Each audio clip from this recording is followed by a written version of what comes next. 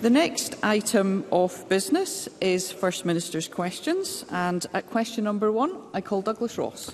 Thank you, Presiding Officer. Today marks 35 years since the bombing of Pan Am Flight 103, which killed 270 innocent people. My thoughts and prayers, and I'm sure those of the whole Chamber, are with their families, friends, and those in the Lockerbie community itself who fell victim to this senseless act of terror. Can I ask the First Minister that in this week of the SNP's budget, which has led to everyone in Scotland who earns more than £28,850 paying more tax than workers south of the border, in total 1.5 million Scots paying more than people doing the exact same job elsewhere in the UK, does Humza Yousaf think it's fair that a majority of Scots will pay more tax than people south of the border who earn the same wage? First Minister. Presiding Officer, can I also add my thoughts and indeed my prayers to all of those who continue to feel the impact of the tragic, terrible terrorist attack in Lockerbie on the 21st of December 1988. This year, of course, marks the 35th anniversary of that attack. I spoke to David Mundell actually just this week, and both of us were reflecting on the incredible courage that we saw from not just emergency services, but indeed from the local communities. Many of them who their stories are not known, who are not named, but through their courageous action ensure that there's an enduring bond between families that were impacted both here in Scotland and indeed those in the United States and across the world that were impacted. And my thoughts continue to be with all of those who feel that loss. Let me say, in relation to the issues around the budget, first and foremost, let's make it absolutely abundantly clear that the majority of those in Scotland will pay less tax compared to those in the rest of the United Kingdom. No ifs, no buts, no maybes about it. And this budget, at its very heart, is about values. The Conservative Party, in their autumn statement, chose to give those like Douglas Ross on higher salaries a tax cut of £754.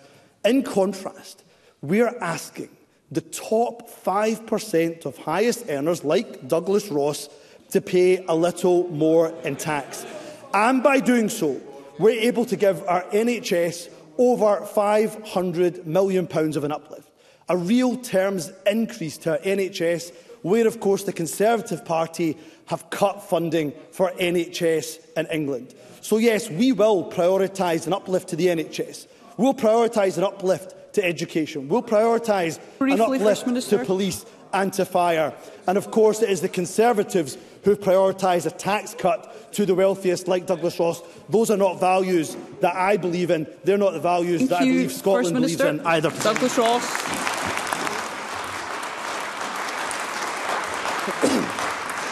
Of course, at its heart, this was a budget from the SNP which was about Scots paying more and getting less. That's what's going to happen as a result of this budget. And these SNP tax hikes on Scottish workers will damage our economy and risks forcing highly skilled, valuable workers out of Scotland. Ian Kennedy, well, the First Minister is saying not true. He's repeating it. He's saying not true. So let's read to the First Minister what Ian Kennedy, the chairman of the British Medical Association Scotland, said. His quote is, "One of the unintended consequences of this measure may push more of these doctors out of the NHS to jobs elsewhere or retirement, or force them to cut overtime.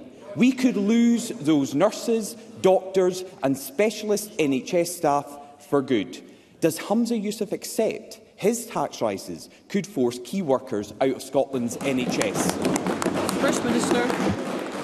Presiding Officer, it is awfully brave, and that is one word for it, for Douglas Ross to talk about the NHS in the week that there's junior doctor strikes happening in NHS England, but not happening in the NHS in Scotland. Not only that, of course, we've made sure through the choices we've made in this budget, there's a real terms increase to NHS spending in Scotland, and there's a real terms cut to the NHS in England because of the choices the Conservatives have made. And Douglas Ross, every time we ensure that we have progressive taxation in Scotland, he stands up and suggests that there will be some kind of mass exodus from Scotland. Well, the statistics simply don't bear that out. The National Records of Scotland statistics from 2021 show that 56,000 people came to Scotland from the rest of the UK, a net in-migration of almost 10,000 people. And why are they coming here, Presiding Officer? They're coming here because when they are here in Scotland, they get free university education. They're coming here because they get free childcare, free school meals, because they get free nursing and personal care. Those are the choices that we are making. And you know what else they get? We have the best paid nurses here in Scotland anywhere else compared to anywhere else in the UK. No wonder we haven't lost a single day to strike action in the NHS here in Scotland, Presiding Officer. Douglas Ross. I was simply quoting the chairman of the BMA in Scotland, and we get a rant from the First Minister. Let's be very clear. The UK Government is providing the highest ever level of funding to the Scottish Government. Now, tight budgets are purely the SNP's fault for wasting taxpayers' money. Well, they laugh. It would be funny if it wasn't so serious. The wastage from this SNP government Members, on let's hear ferries that Mr. don't Ross. float, on doomed court cases, on Ivy League degrees for water executives before we even start on the bar bill. And as a consequence of SNP decisions, shops, pubs and hotels here in Scotland won't get the same rates relief as businesses in England and Wales. The Deputy First Minister is trying to shout down my question about hospitality. Mr. Ross, I'd be very grateful if all members could resist the temptation to contribute while they've not been called to speak. And I would say too that I think front benches have a particular responsibility to lead by example, but of course each and every member of the Parliament has a role to play in that good behaviour. Mr. Ross. Yeah, I've got to say that the smug smirk from Michael Matheson and others on the front bench is really disappointing, because what I'm speaking about is, as a consequence of SNP decisions this week, shops, pubs and hotels here in Scotland won't get the same rates relief as businesses in England and Wales. This is what the Scottish Hospitality Group said. Many Scottish hospitality businesses will struggle to survive, and customers will see prices increase because of this. And the Scottish Grocers Federation said this: "It beggars belief that the Scottish Government has once again failed to pass on the 75% relief for retail seen elsewhere in the UK." So, First Minister, why are the SNP putting Scottish businesses at a disadvantage? First Minister.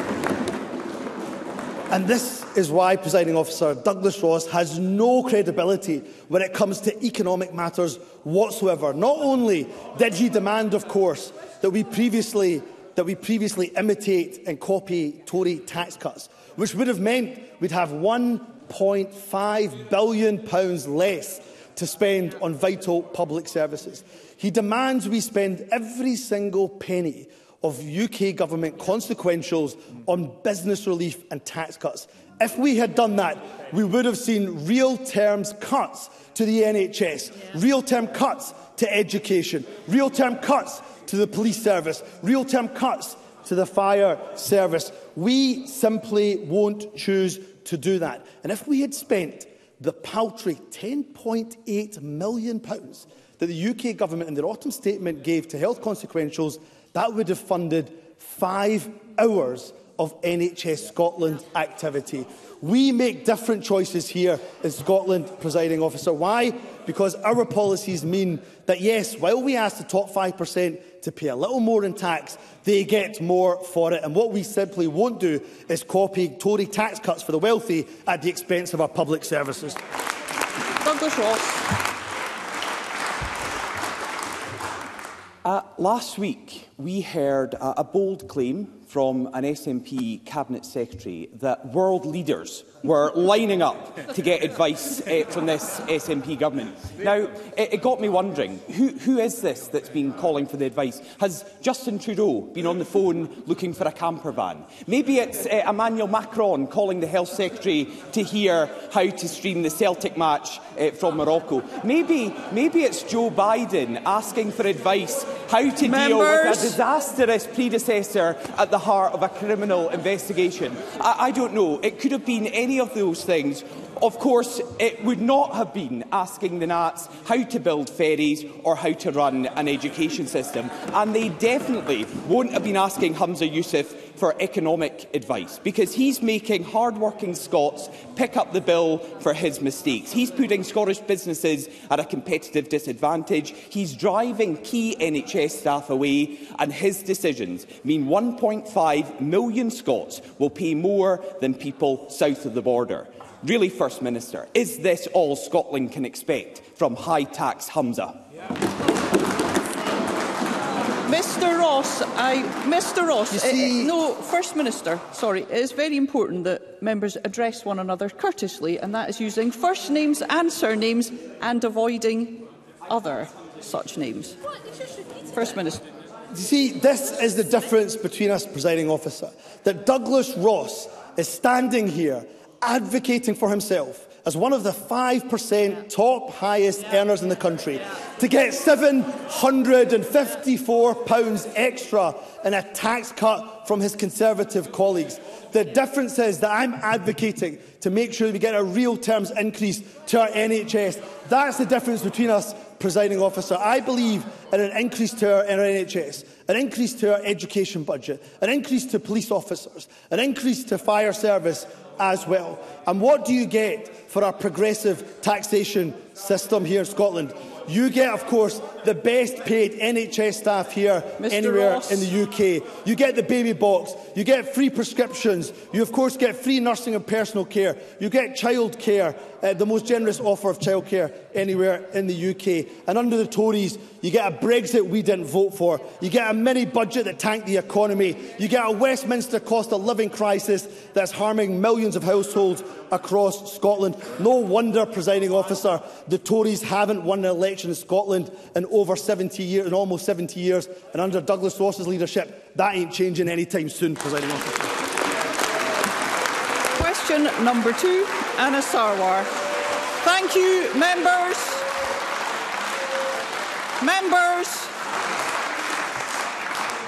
Members, I do not want to be shouting into a void, and I would be grateful that you carry yourselves with courtesy and respect. We have many members who wish to put a question today. Question number 2, I call Anna Sarwar. I'd like to extend my deepest sympathies to the families of those who lost loved ones in the Lockerbie tragedy 35 years ago.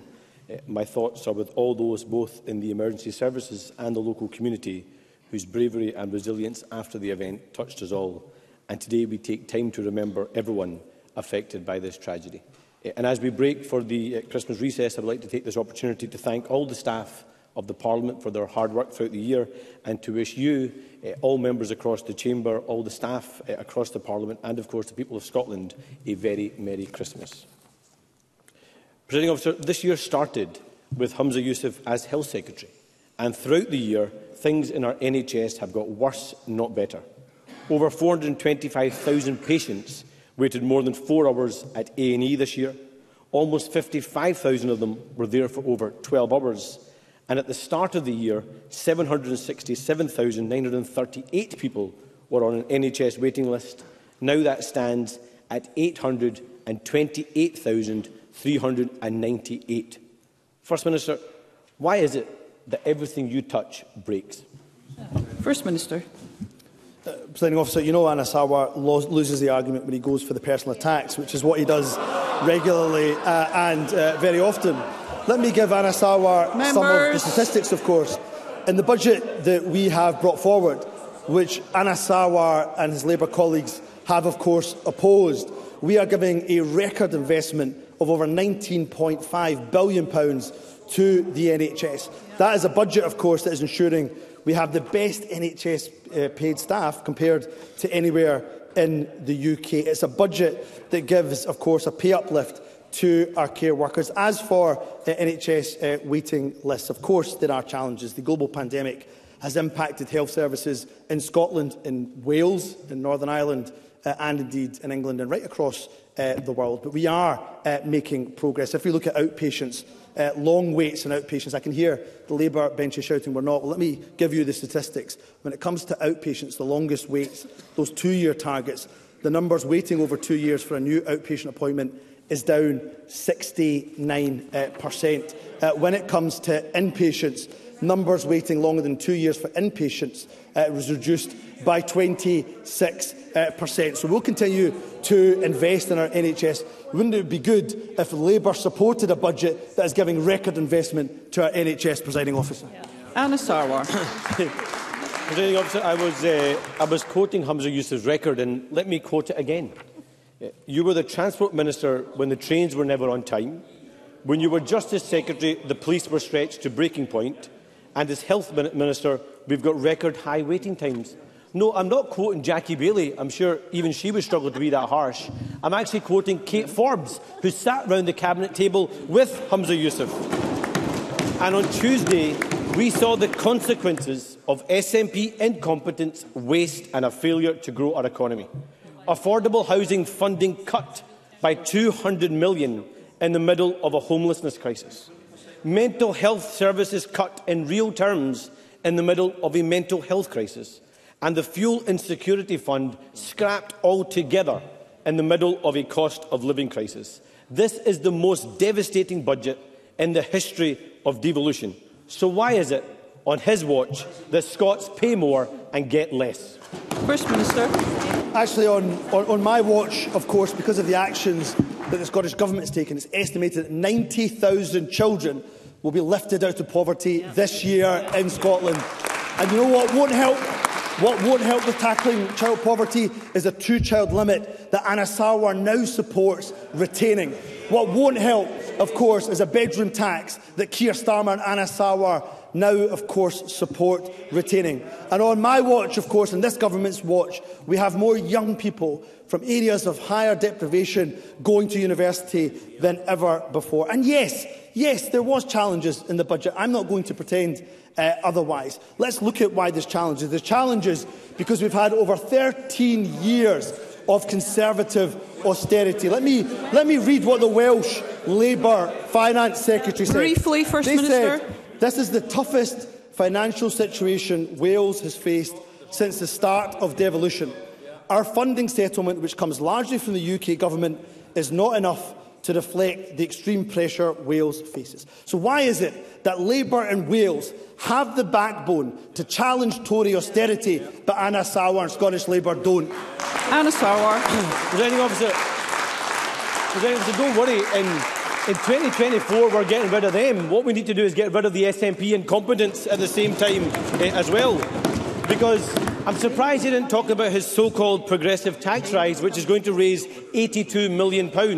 That would buy you a fifth of an SNP ferry that hasn't even sailed yet. He is simply not a serious politician. And this First Minister is so out of touch. Members. This First Minister is so out of touch.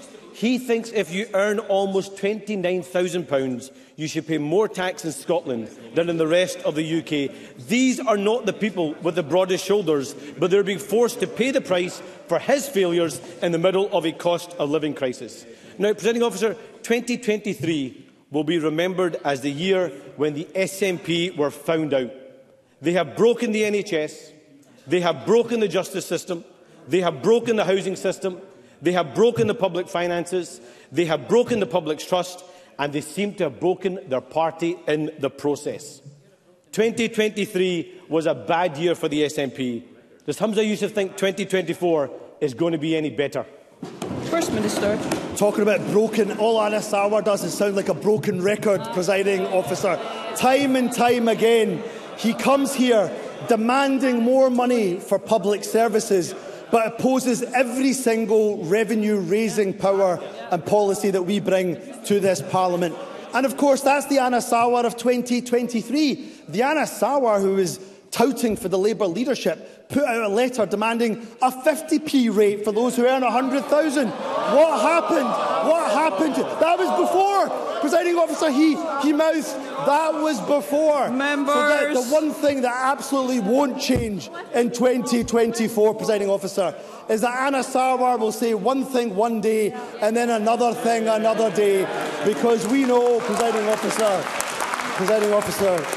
we know that Anna Sarwar is not a serious politician. He doesn't think for himself. He waits until he gets the memo from head office. And I don't know if Anna Sarwar has sent his letter to Santa, but if not, Briefly, she should ask for a backbone, presiding officer, because if he finds that backbone, maybe he'll stand up for Scotland as opposed to standing up for Keir Starmer.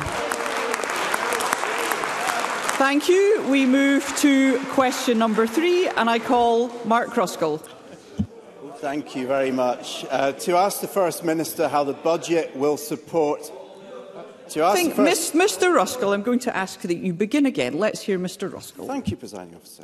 To ask the First Minister how the budget will support climate action. First Minister. Tackling the climate emergency is key to my government's 3 defining missions, lies at the very heart of our draft budget. Our capital and resource programmes that we have committed total £4.7 billion to climate-positive activities. They include £2.5 billion investment in public transport, almost £360 million for warmer, greener homes, a record £220 million for active travel, £158 million for nature and woodland restoration, and over £60 million to anchor a new offshore wind supply chain. We've made these choices at the same time, of course, as being faced with a 10% cut, real terms cut, in our capital budget over the next 5 years. This is not just because investing in climate action is the right thing. That, of course, it is. But it's also where the huge economic opportunity lies for Scotland. More jobs, more successful businesses and greater opportunity for the country. Mark Ruskell. Can I thank the First Minister for that answer? That budget commitment to climate and nature is also a commitment to people. Record funding for active travel creates safer neighbourhoods. Investment in nature means more rural jobs. And funding for warm homes lifts people out of fuel poverty. So can the First Minister outline how the Government will ensure that the economic benefits of this Government's record investment in climate will reach the very people who need it the most? First Minister. Well, we are committed to a just transition to net zero, and that just transition is, of course, good for our planet, but fundamentally is good for our people too. At the very heart of that just transition is in our people. And it's already happening. The renewable energy sector supported more than 42,000 jobs across the Scottish economy, according to the Fraser of Allender analysis. But we are also taking action to make sure those who need the most help get the most help. Free bus travel, which we will spend almost £430 million on next year, is cutting emissions while making the lives of over 2 million people easier in terms of access to public transport. Our Warmer Home Scotland programme, which has already cut the bills and carbon for 35,000 low-income households, with up to £700 million of funding made available over the next contract period. And we're investing a record £220 million in making our streets better and safer for cycling and walking, the cheapest and, of course, the most sustainable form of transport. So Mark Ruskell is absolutely right. At the heart of our climate action has to be people, and that's exactly why we're investing the billions that we are in climate-positive actions. Sarah Boyack. Thank you, Presiding Officer. First Minister, the Scottish Government is failing to meet climate targets in homes and buildings, transport and land. It still doesn't have a climate delivery plan or a green industrial strategy. And there are cuts to the energy transition. The Just Transition Fund has been significantly cut. The Green Jobs Fund has gone altogether.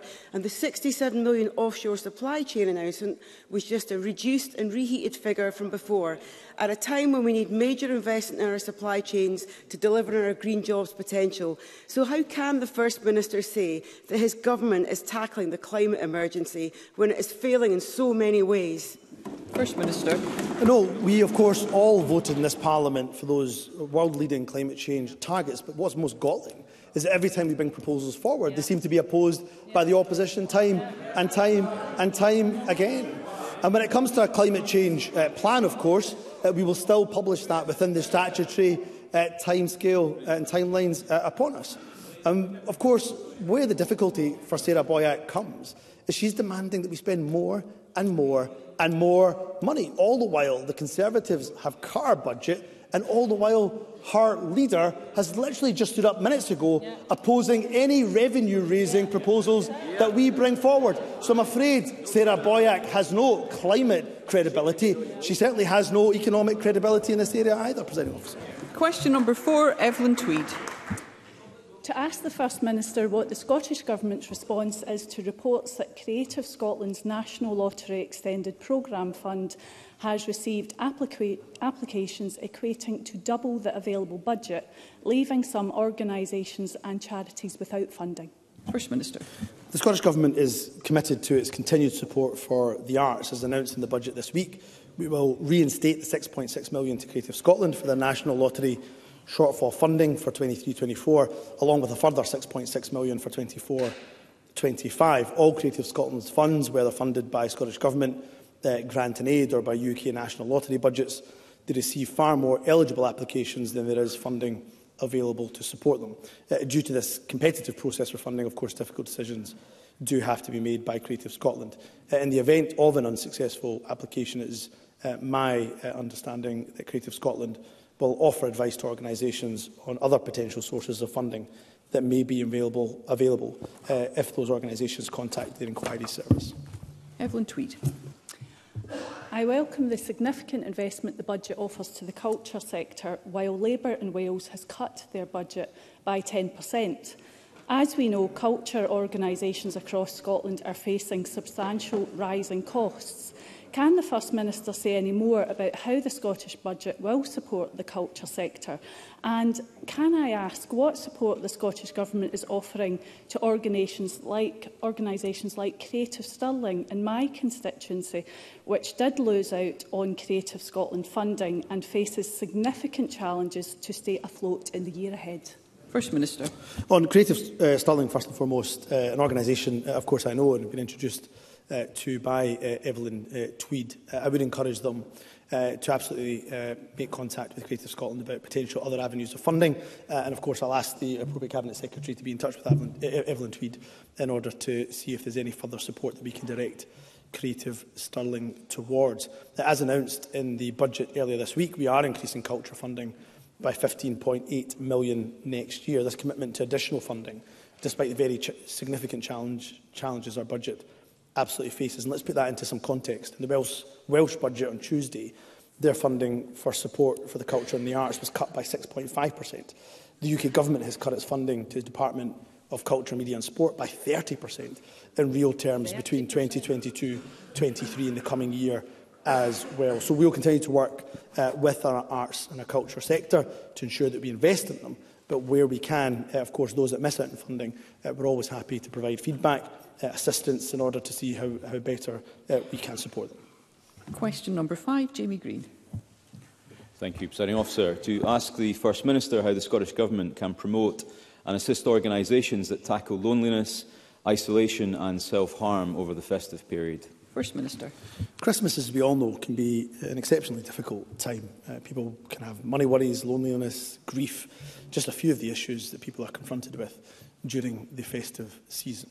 That's why we have launched new content on our mental wellbeing website, Mind to Mind, to support people who may well be struggling at this time of year.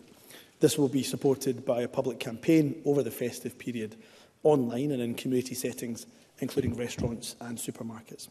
Since 2021, we've invested £51 million in our community's mental health and wellbeing fund for adults, with 3,300 grants being made to local organisations across Scotland to tackle social isolation. This very much complements action underway, funding 53 community organisations who are delivering befriending services and providing opportunities for people to connect. Social isolation, loneliness, mental health inequalities have been made worse by the pandemic and indeed by the cost of living crisis. And this government continues to respond to these public health issues. Jamie Green. Can I thank the First Minister for that update? For most of us, Christmas in a year obviously is a time to look forward to, but many people dread it. Grief, loss, depression, domestic abuse and indeed loneliness are the unwelcome gifts that the season too often offers them. Sadly, last year 762 of our fellow Scots completed suicide, and this year over 100,000 will be eating their Christmas dinner alone. And on that, Presiding Officer, can I commend the work of Marion Scott at the Sunday Post and Age Scotland for their incredible campaigning on the issue of loneliness. And can I also say, and if I may, can I also say directly to those watching this who may have feelings of despair this festive season, that you are not alone. You can call the Samaritans on 116 123 at any time of the day or night for free if you need to talk to someone. And can I ask the First Minister, what more support can the Government offer, particularly those charities and volunteers who are always there at the other end of the phone when far too often no one else is? First Minister. So a very good question from Jimmy Green, and can I commend him for often this time of year raising these issues, because as we all know, that anybody in any demographic can be impacted by mental health challenges, can be impacted by loneliness, can be impacted by isolation. And I also want to add my tributes and thanks, I should say, to Age Scotland and indeed the Sunday Post and others who have done some excellent work in highlighting the issues of isolation, loneliness and mental health challenges that people face at this time of year. To answer Jimmy Green's question directly, that's why I think it's so important that the Government continues to invest in local community organisations that provide support from social isolation, and we do that through our Social Isolation and Loneliness Fund to deliver 53 local projects supporting people, and 70% of that fund will be distributed to smaller organisations, 30% to larger organisations, and that funding supports a whole range of activities. Many of us will have seen examples of that activity in our own local constituencies, things like lunch clubs, social group activities, community development, digital connections, creative arts, befriending services, and I want to pay tribute to every single organisation right up and down the length and breadth of this country for the excellent work that they do, especially at this time of year, in order to tackle loneliness and isolation. Thank you. Question number 6, Polly McNeill. To ask the First Minister whether and how the Scottish Government plans to increase awareness of spiking ahead of Christmas and New Year. First Minister. Can I also thank Polly McNeill for an important question and recognise that she has raised issues in this regard, in particular around violence against women and girls, on a very regular occasion. Spiking is an abhorrent act of violence. In the run-up to Christmas, Police Scotland is working with partners to ensure licensed premises are safe spaces for all, including through a spiking toolkit, provide advice to licensed premises and also to relevant partners. We continue to support the Best Bar None scheme in delivering bystander intervention training to empower people to address and prevent harassment and indeed provide advice on providing anti-drink spiking measures. Police Scotland is also working in partnership with other emergency services, with student bodies, with universities, with colleges and crucially our partners in the third sector to raise awareness and provide support for anybody who's affected. We remain absolutely committed to tackle all forms of violence against women, and we encourage anyone who believes they're a victim to come forward and report it to the police. Polly McNeill. Women across the country are being alerted to an increase in spiking. And in 2021, worryingly, we started seeing cases of spiking by injection, the most commonly used drugs being GHB, Rohypnol and ketamine. It constitutes the crime of drugging under the common law in Scotland or can be a statutory crime under the Sexual Offences Act. And as the First Minister has already identified, it's mainly women who are targeted, but not exclusively. The key characteristics of the drugs are that they're odourless, tasteless and colourless and can affect your memory. It can make it difficult to report those crimes. There are great campaigns, as the First Minister has already outlined, of Your Spite, but I believe prevention must be central to the strategy. Does the First Minister agree it's vitally important to continue to have discussions with the nighttime industry, who are already alert to this? It's currently not recorded as a category of crime under the Scottish Government statistics. No wonder the First Minister thought we should do that. But does he agree with Don Fife of Glasgow-based Wise Women, who asked that women remain vigilant, especially over the Christmas period? First Minister.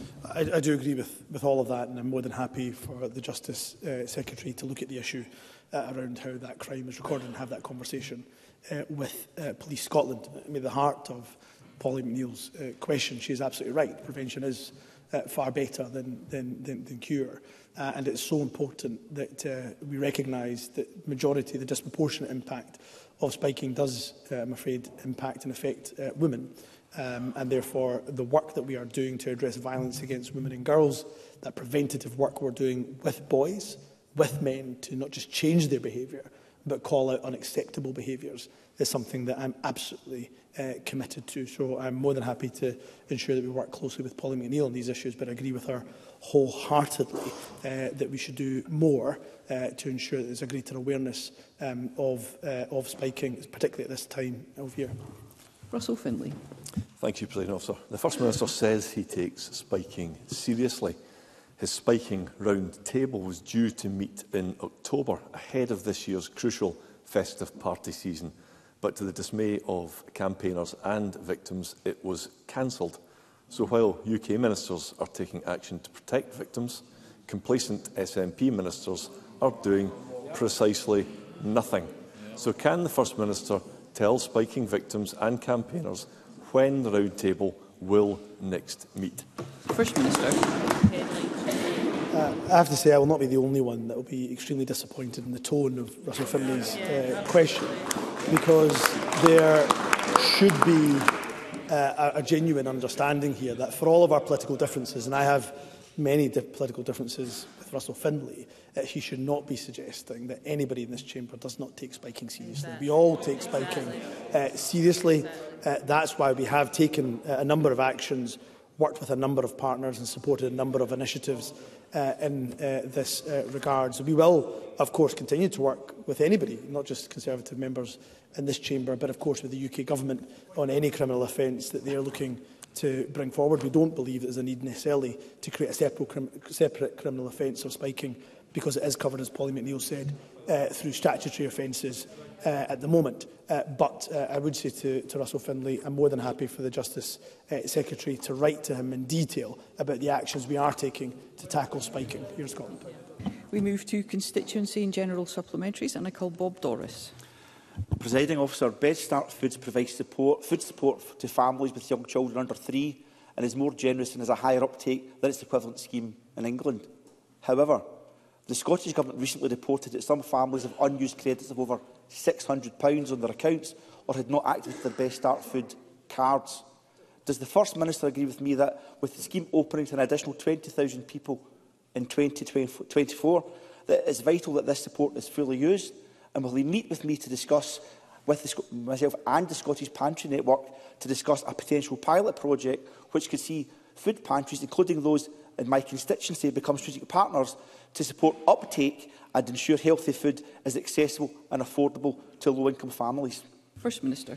Of course, the Scottish Government would be more than happy to meet with Bob Doris, the Scottish Pantry Network, as well, because the points that are made by Bob Doris are incredibly important. I'm very, very pleased that we are expanding eligibility for Best Start Foods in February so that a further 20,000 people will benefit. I was pleased to be able to make that announcement earlier this year. And while estimated take-up for 22-23 is 92%, some people have not activated or indeed have stopped using their card. Social Security Scotland are contacting them to remind them that the money is theirs and encourage them to use it. The card can be used at food pantries, and in addition to funding being provided to the network by the Scottish Government, Social Security Scotland works closely with the Scottish Pantry Network, offering drop-in services and appointments to support people to apply for benefits. The Cabinet Secretary for Social Justice, as I say, would of course be more than interested to hear about what the network could do to promote Best Start Foods. Graham Simpson. Thank you. The First Minister's gift to hard-pressed rail passengers was the announcement of a near 9% increase in fares. And that's way above the current level of inflation. Now, at a time when we should be doing all we can to encourage more people to use the trains, why is the First Minister doing the opposite? First Minister. Well, again, of course, this is the government that has abolished and scrapped peak rail fares in terms of our pilot at the moment. This is the government that made sure that we froze fares for a number of years. And again, we get to the contradiction at the heart of every single Conservative contribution, and that is that they are demanding demanding we spend more money, in this case on rail services, but oppose every single revenue-raising option. In fact, they go further. They demand tax cuts for the wealthiest in this country. If we'd listened to Graham Simpson, if we'd listened to Douglas Ross, if we'd listened to Liz Smith, we'd have £1.5 billion less to spend on revenue. Thank goodness we don't listen to the Conservative Party presiding officer. Jackie Baillie. This Parliament passed the Christmas Day and New Year's Day Trading Scotland Act in 2007. Provision was made for Scottish ministers to stop large stores from trading on New Year's Day, subject, of course, to consultation. The First Minister knows, as we all do, that retail staff work very hard, especially at this time of year, with longer hours and indeed more demanding customers. They deserve a break. The SNP say that they believe in fair work, yet they have rejected calls from Ulster, the Shop Workers Union, to fully implement the bill. Why is the First Minister opposed to giving staff in large stores the day off on New Year's Day? First Minister. We're not presenting, officer. That is a mischaracterisation of our position. We do, of course, believe in fair work. We are the party that is proud of the work that we've done in relation to fair work principles that we expect everybody, including the government, of course, to abide by. In terms of the Trading Scotland Act, I will, of course, examine what more we can do. More than happy to work with USDA, who we have the most respect for, but also retail staff. And I think it's important that Jackie Baillie raises this point at this time of year in particular, that our retail staff do an incredible job, often in very difficult circumstances as well. So I will see what more we can do in relation to the Trading Scotland Act, because we are the party, I'm proud that we are the party of Fair Work Principles, Presiding Officer. Rona Mackay. Thank you, Presiding Officer. While Christmas is a time of peace and joy for many, we know there's often a spike in cases of domestic abuse over the festive season. Can I ask the First Minister what engagement the Scottish Government has had with agencies to ensure people are supported to report instances of domestic abuse this Christmas? First Minister. Again, Rona Mackay is absolutely right to raise this issue. We all know, of course, and we all have a shared endeavour in this Parliament to ensure that we tackle domestic abuse. It's abhorrent, and I want people to know that there is support available to them, no matter what time of year it is. And I would encourage anyone experiencing domestic abuse to report it to the police, to reach out to services for advice and support as soon as they safely can. Agencies and service providers will be raising awareness of the availability of support throughout the festive period, and you can also call the Scottish Government-funded Domestic Abuse Helpline on 0800 027 1234. Liam MacArthur. Thank you. The MV Hamnavoe is due to undergo planned maintenance next month. As a former Transport Minister, the First Minister will know that in the past this two-week refit period saw RoPax and more recently a freight vessel providing cover on the Stromness to Scrabster route. This year there will be no vessel at all on the route. What does the First Minister think this says about the Government's commitment to Lifeline ferry services, and can he offer a guarantee to my constituents there will be no repeat of this abandonment in years to come? First Minister. We take our obligations, of course, seriously to our island communities, and the budget is undoubtedly a demonstration of that. I'm more than happy to have a discussion with the Cabinet Secretary and for the Cabinet Secretary and the Minister for Transport to write to Liam MacArthur about what options there are potentially around the Stromness to Scrabster route. I know this is an incredibly important lifeline route, and of course any mitigations that we can feasibly put in place, we absolutely will put in place when, of course, the Hamnavoe goes for its two-week refit. Audrey Nicholl. Thank you. I welcome the significant investment of £66.9 million that the Scottish Government has announced in the offshore wind supply chain as part of this week's budget. So in light of the recent Fraser of Allender Institute report on renewable jobs, can the First Minister outline his Government's commitment to growing the green sector in Scotland as part of our journey to net zero? First Minister. I warmly welcome the study from the Fraser of Allender Institute. It shows that the renewable energy sector supported more than 42,000 jobs across the Scottish economy and generated over £10.1 billion of output in 2021. This report provides further evidence that Scotland is leading the way in delivering a green jobs revolution, unlocking the huge potential that our energy transition presents. And as I have already mentioned, I think in a response to Mark Ruskell, it's worth putting again on record that the just transition to net zero is not just a moral imperative. Of that, of course, it absolutely is a huge economic opportunity for Scotland, and one that we are absolutely ready to capitalise on. And that's why the budget, of course, was so important in terms of increased investment to allow to ensure that we have supply chains anchored here in Scotland. And Maggie Chapman. Thank you. It was reported yesterday that Amty Power, a battery manufacturer, has entered administration. Plans for a £190 million mega factory in Dundee, which could create 215 jobs on site and 800 more in the supply chain, have been scrapped. It's a huge blow to our economy and our just transition to net zero ambitions. What can the First Minister do to provide assurances to current employees, and how can we ensure we get the manufacturing facilities for the just transition we need in the North East? First Minister. Well, I was very, very concerned to learn recently that Amty Power has entered into administration. This will be a very difficult time for the company staff, their families, particularly at this time of year. The people affected by the decisions are our immediate priority, and the Scottish Government will do everything in our power to help those who have been affected through our initiative for responding to redundancy situations, partnership action for continuing employment pace.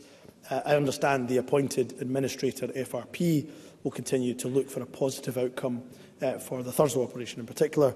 The region has a track record in innovative battery research, development and manufacturing spanning 20 years, and every step will be taken to build on the existing capabilities and associated supply chain.